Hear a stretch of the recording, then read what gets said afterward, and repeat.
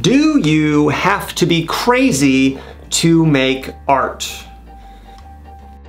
Yes, I think so. I think you have to be a little crazy by definition. I think it's part of the definition of art is that the artist is a little bit crazy, because by definition, art is created outside of existing culture. You know, art is not tracing an existing work of art, right? You're not coloring within the lines. You know, you're taking what exists in your current culture and you're running it through you and then expressing something new and different. You know, that's what differentiates art from mainstream entertainment.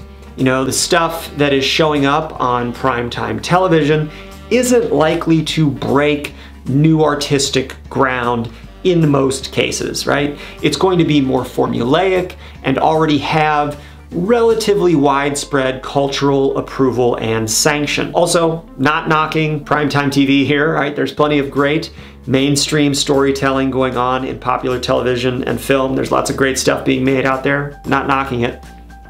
But if it's new and it's different in ways that people have never seen or are not used to seeing, that's a bigger risk, right? If people have their current cultural glasses on, you like my cultural glasses, through that lens of what is acceptable in current culture, any truly new and innovative art is going to look a little crazy to the average person.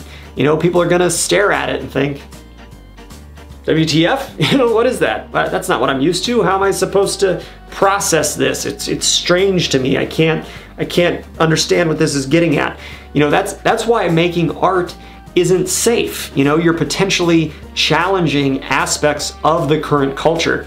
And, you know, people who are stable and happy within the current culture may not like that. You know, they may find your art upsetting, you know? And the goal is to make art that is so good that even when it upsets people, they still like it.